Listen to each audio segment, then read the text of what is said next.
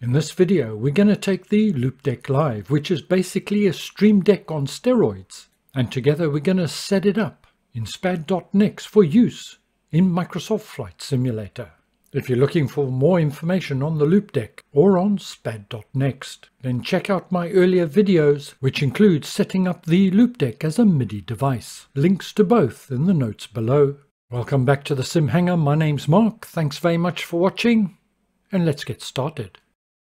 For clarity, let me state that this video is how to configure the LOUPEDECK Live within SpadneXt, and not a detailed tutorial on how to use SpadneXt. There are plenty of other videos, forums, discords, and other resources available to help you with that. Although, of course, we will be covering the basics.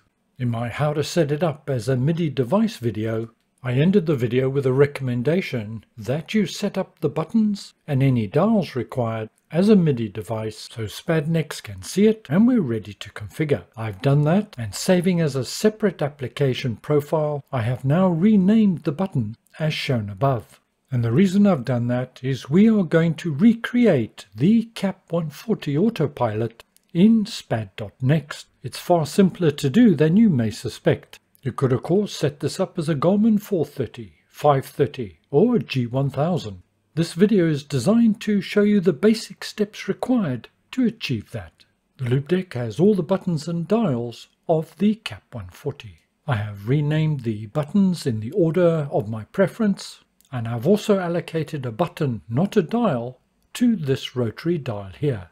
And that'll be my autopilot on or off button. The KAP140 has one dual rotary dial, and I'll be just using this dial here to imitate that. I've added a second dial on the right hand side, but we won't be configuring that in this tutorial. Although in my finished profile I have included that to change my heading. Just makes more sense. In my MIDI setup, all the buttons are note play. I don't have any note toggle functions configured. All the parameters used for the buttons are exactly the same as shown in my video, with one exception, and that's the autopilot on-off button. You'll see here that the note duration is 300 milliseconds, not 100, and the velocity or loudness is set to 100.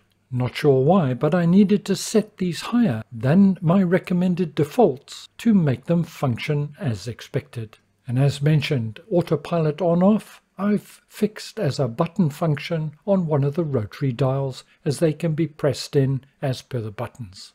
Once you've configured the LOUPEDECK Live as a MIDI output, the configured buttons and dials will be visible in SpadneXt. It's best to check that by pressing the various buttons and moving the various dials to ensure that it lights up accordingly. This just ensures everything's working as expected. But there is a caveat or something to watch out for. Once SpadneXt has seen an output from the MIDI device, perhaps from a previous profile that you've created, it will display that output anyway, whether or not it's actually configured for the profile you're working on currently. So the message here is a simple one. Make sure the button or dial is active, i.e. recognized, before configuring it in SpadneXt. When opening up SpadneXt to configure, make sure the LOUPEDECK Live is on and the profile loaded. You'll be able to check this under Devices. But before we configure, we need to first go to Profiles, second tab from the top. And we need to create a new profile. And there's two ways we can do this. You can select an existing profile and then click on New Profile from this, which means it will copy the existing configuration across, or create an empty profile. If this is your first configuration, you'll obviously choose an empty profile. You can give it a name, select OK, and double-clicking on a profile will make it active. I've already created the profile, so I'm not going to create another one. As mentioned earlier, this is not a SpadneXt tutorial, but once you've created a profile, you have the option to enable this for selected aircraft, and you're able to determine which aircraft. And then, for example, when that aircraft was active in Microsoft Flight Simulator, this profile would become active. Anyway, I've set up a profile, tutorial 140, and we're ready to start configuring. Let's head back to Devices, and let's get started. My first configuration will be autopilot on and off. So I press that button on the LOUPEDECK Live to see what button under SpadneXt lights up. In my case it's the one on the end, so I click on that. So I've now checked the button is active and I know which button it is. SpadneXt draws a red line, it's button 024, and below that line it indicates any configuration. In this case obviously there's nothing yet. On the right hand side we're going to select Add Event and then button pressed, and a menu will open up. And here we can do a number of things. We could add a condition, something we won't be doing today. This is for more complex configurations utilizing Boolean logic. For example, it could say if this and this, then do this, and so on. But what we're interested in is Add Action. A submenu opens up and we want to select Send Simulation Event. And this brings up a menu of all SimConnect functions. And 90% of the time, whatever you're looking for, you'll find it here. On the left-hand side, there are a number of other subcategories, Microsoft Flight Simulator, and these are direct commands, as well as others for different aircraft. But today we're simply focused on the SimConnect functions. They address the sim directly and are very powerful. The list is huge, so we'll use the search option to find what we're looking for, and I'm going to type in KAP140, and all instructions directly related to the KAP140 are shown here. How easy is that? There's what we're looking for, KAP140 push autopilot. Highlight that, press OK, confirm that's the action we want, which it is. It adds it to the action box. I'm happy with that. Select now OK. And that function is now configured to that button. Done. And most of what we're going to configure today is going to follow exactly the same process. So there's quite a lot of repetition. But nonetheless, for anybody who's new to this, it would be worthwhile running through it to give you a feel for the overall functionality. Now physically pressing the heading button on the LOUPEDECK, I see which button lights up, click on it, and we're ready to configure. And we're going to follow exactly the same process. Add event, button pressed, add action, send simulation event.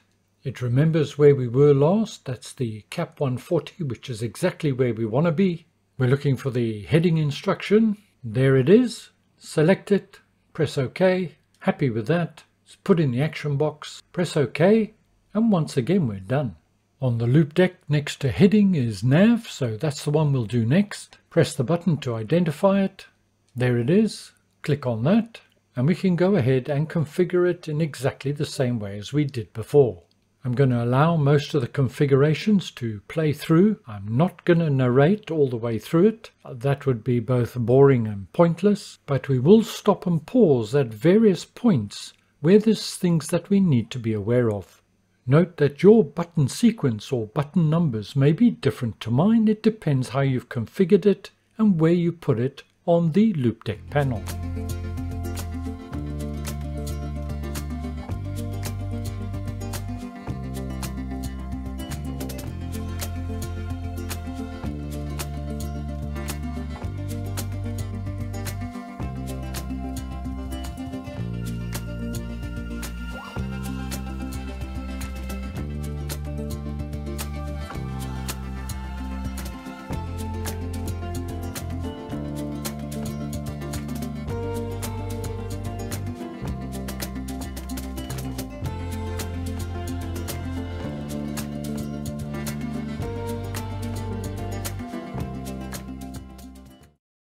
Note there are two different options for the baro or barometer setting, long push or press and short. SpadneXt can determine between a long press and a short press, and depending on the device you're using, one button then can carry out two functions. This is the case with the LOUPEDECK Live. However, we won't cover that in detail here. For this configuration, we're going to choose the short press.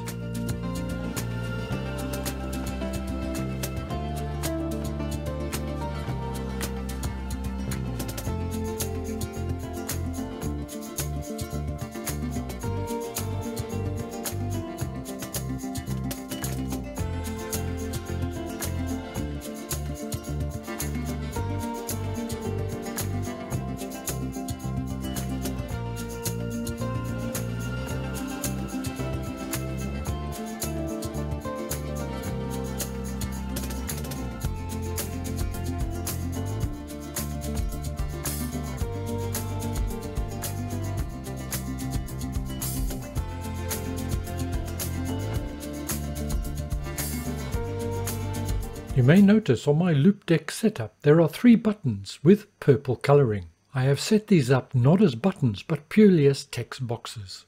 You can access the text box, top right, click on the 3 dots, and you'll be presented with a submenu selection. From the submenu box, select Create Custom Action, and one of the actions available is text. And here you can enter any text that you require. Text needs to be entered in both boxes. I've used KAP140 Autopilot just to use up some unused spaces.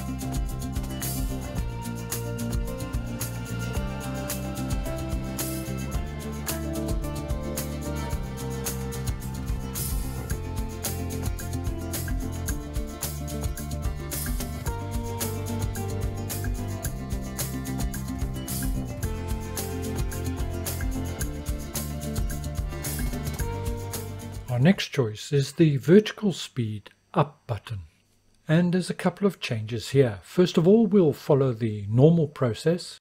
Press the button to identify it. We see it blinking. Select it in SpadneXt, and now we can go ahead and add event. Button pressed, add action, send simulation event, and we remain within the KAP140 search of the SimConnect functions. There we see it, KAP140 push up, select OK. OK again, we're happy with that. But with just this setting, I found that the performance and responsiveness was erratic. It did not always function as expected, because it didn't always recognize it was vertical speed mode. So I'm going to edit the event, and I'm going to add another action. Once again, I'm going to select Send Simulation Event, but I need something to tell it that it's vertical speed. There's nothing under the KAP140, but I'm going to look under Autopilot, and typing in AP_ is a quick way to reference everything for the autopilot. Now it's just a matter of searching for vertical speed. Might take a little while, there's a whole lot of instructions here, but I'm looking for vertical speed on. And there it is, AP_VS_on. I'm going to select that, click OK, ask me to confirm, yes I'm happy with that. If it's not right I can always delete it. And now when I press the button I'm going to get push up and vertical speed on. I did try a number of different combinations, but this one worked the best for me. Happy with that, select OK, and we can see the 2 functions listed. I could have opted for add event, but edit was easier and tidier. And now we just need to repeat the process for the vertical speed down button. First of all, we'll go and add it under the KAP140, which will be the first instruction, and then we'll go to the autopilot functions, which are not KAP140 specific, but generally apply to the sim overall. We'll add that as we did for the up button, and we'll be done.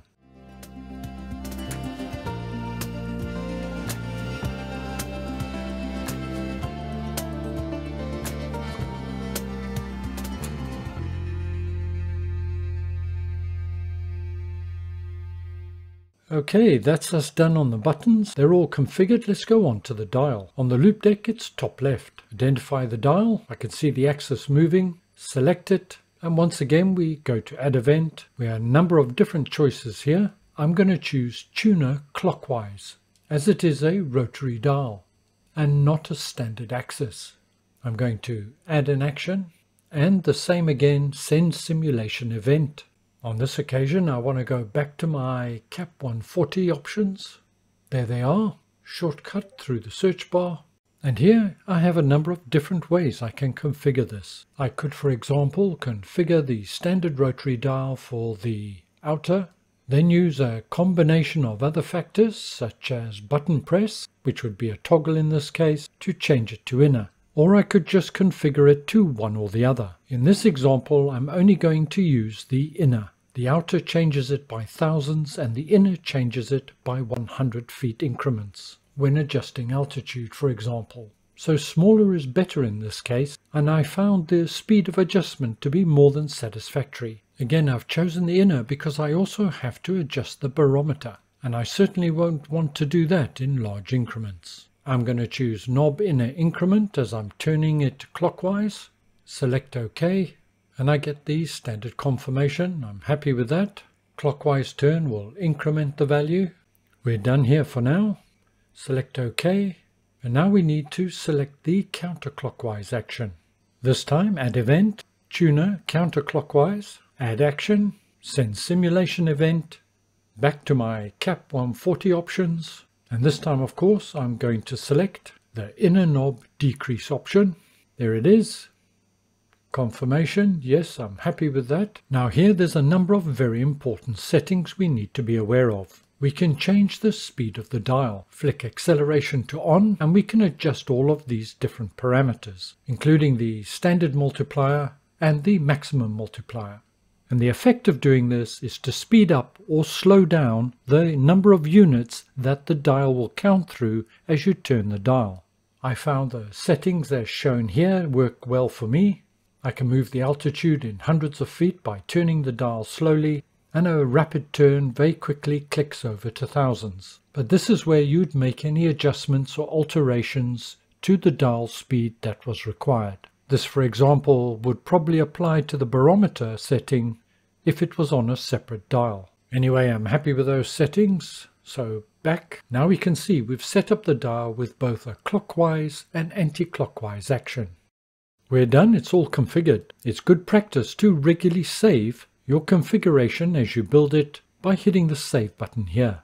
If you don't save, any changes you made will be lost. But now it's time to give it a test in Microsoft Flight Simulator. So let's jump into Sim and give it a go. For the test, it's a simple flight plan. Start in the air, about 2,500 feet, follow the nav path, but then deviate off to do an ILS approach runway 09 in Bristol. For this test, we're in the Cessna 172 Skyhawk. For our first test, let's check autopilot off and on. Well, that's working fine. Now let's put the aircraft in heading mode. There we are, heading. For some reason the nav track's not showing on the GPS. Never mind, it'll still be active. Just change our view here a little bit, that's better. And now let's put on Alt. And it should hold and record our current altitude, which it's done. As mentioned in my previous video, the loop deck can display icons. I just haven't done it for time purposes here. While we're currently in heading mode, let's change to nav mode. And that's now changed across nicely. And we can see the aircraft turning onto the nav track. Our dial should be in alt mode by default, so let's just test that. Increase and decrease the altitude. That's all working well and very responsive as well. Going to set an altitude of 3,000 feet. And now using the up button, let's set the rate of climb 1, 2, 3, 4, 5, 6, 700 feet per minute. And the autopilot is displaying VS or vertical speed mode, which is exactly what we expected. Good time just to test whether the vertical speed down works, and we can change the rate of climb. Now pressing the down button and our rate of climb is decreasing. After a short delay, the display goes back to the set altitude. Once again, that's correct. This is a very short leg. I'm just going to turn the altitude down to 2,900 feet. I don't think we're going to have enough time to get to 3,000 because we've still got to descend for our approach to runway 09 at Bristol International. Slowly getting towards 2,900, although we are in a fair amount of turbulence. But that's great, keeps things interesting. Let's now test the barometer. I'm going to press the barometer key, and then using the same dial, because I'm in barometer mode now, I should be able to change the pressure. Nope, I'm turning the wrong dial. Press barometer again, and I'm able to adjust the pressure. No problem at all. Very good. I'll set it back to 1013. That's hectopascals, of course. After a short period, it will reset to alt mode. It does this automatically. And we've now reached our altitude of 2,900 feet. We're a bit late on our descent. Going to set it for 1,500 feet. I use the arm button, and now using the down key, going to set a rapid rate of descent, 1,000 feet per minute. Just a side note that the arm function doesn't work fully as it should, but that's in the sim and not the loop deck. Descending rather rapidly, just need to pull back on the throttle and slow down a portion. We're nearly at the airport. We're nearly at 1,500 feet. I'm now going to switch to heading mode and start preparing for our approach to runway 09 at Bristol. Just turning off the nav track and turning a little bit to the right to more correctly align ourselves for the approach. We're going to fly more or less directly onto the base leg. I'm now just dialing in the ILS 110.15 for runway 09, and when we hit the approach mode it should allow us to catch the localizer. There we are, that's set. I've now manually changed to nav mode from GPS. You could of course configure that to the loop deck as well. I've now engaged approach mode and we can see the aircraft is reacting immediately. That's Bristol ahead of us, just on that little bit of high ground there. The autopilot will now hold us at 1500 feet. We can see the glide slope is indicated underneath, and as we meet the glide slope that will overtake from the altitude hold. Autopilot will do this automatically. We're now very close to the glide slope and we should see the change happen, and there it goes. It's captured the glide slope and we're on the ILS. Now I don't profess to be an expert in SpadneXt. I haven't used it really for many years, not since I dropped prepared. But I did find configuring it for the loop deck fairly straightforward and easy. My config is not perfect, there's still much that can be done and further improvements to be made. But I think what it has highlighted is the very versatile loop deck can fairly easily be configured in SpadneXt. For any of you that got this product or thinking about getting it, hopefully this video has been of some help to you. Thanks very much for being with me today. If you made it this far, well done. One point I should have mentioned is both SpadneXt and the LOUPEDECK software need to be running in the background for the config to work. In both cases there was no recognizable impact on FPS. Thank you very much for joining me today. I hope you found it useful and informative. Stay well, look after yourselves. I'll see you all again very soon, and bye for now.